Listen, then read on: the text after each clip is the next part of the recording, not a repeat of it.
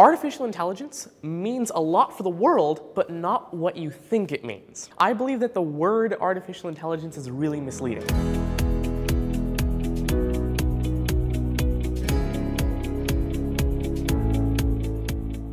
A lot of people think that artificial intelligence is about simulating intelligence, right? Natural intelligence, the human mind within a computer. Quite obviously because we can interact with technology through unstructured means. Like you can talk to Siri, you can talk to Google Assistant, your iPhone understands what pictures you're taking, right? These things seem so natural that it almost does feel like technology is becoming intelligent. But that's not the case at all. Artificial intelligence technology really is about mathematical computing. Ever since, the very, very beginning of computing till now, it's really still about those fundamental mathematics, but what they enable us to do is understand unstructured data at scale. So for example, when humans interact, when humans generate data, when humans have data from their senses, this is all unstructured data. There's very, very high complexity, there's a lot of dimensionality to this data, and it's very difficult to understand through computers. So the idea is that if you can take all this data and you can enable computers to understand it, then you can make humans' lives easier within the field, lower the barrier of entry, enable people to get into it quicker. Umelá inteligencia, treba si uvedomiť, že to nie je nič nové. Je to odbor, ktorý vlastne už existuje niekoľko desiatok rokov, ale práve inováciami iných technologických odvetviach, ako je širokopásmový internet, rozvoj cloudu, ďaleko väčšia dostupnosť rôznych senzorov a dronov na zber dát, nám to umožňuje využívať umelú inteligenciu prakticky v každom aspekte života. Najväčšie zmeny môžeme čakať a dnes už ich vidíme v oblasti výskumu a vývoja v zdravotníctve.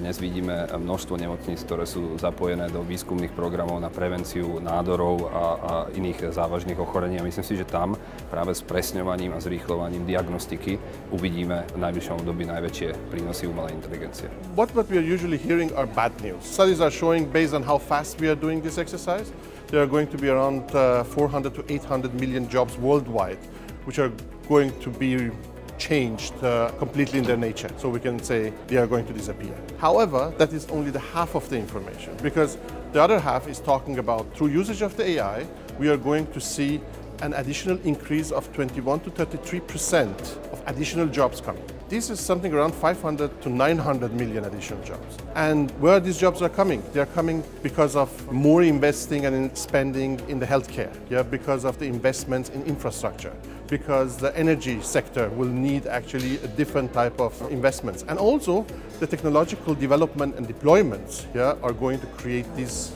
new jobs. On top of that, historic data is showing that in average 10% additional jobs are created, which is another 250 million jobs. So if I am now making the math, we are talking about a net effect of 300 to 350 million additional jobs.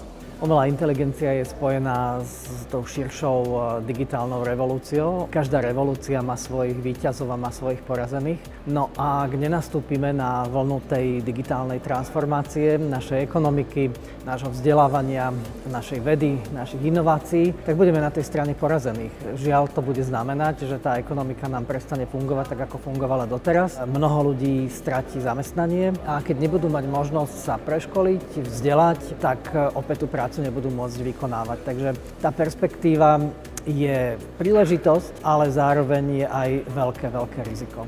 Americká obchodná komora dneska združuje viac ako 330 členov a pre našich členov sú dôležité informácie o inováciách a o výskume, vývoji v oblasti nových technológií. Umelá inteligencia je technológia, ktorá bude ovplyvňovať ekonomiku, bude ovplyvňovať politické fungovanie, bude ovplyvňovať celú oblasť ľudskej spoločnosti. AMČEM už od roku 2018 organizuje rôzne okrúhle stoly, rôzne diskusie, rôzne konferencie na tému umelej inteligencie a jej samozrejme aplikovanie do ekonomiky, do priemyslu a do rôznych odvetví.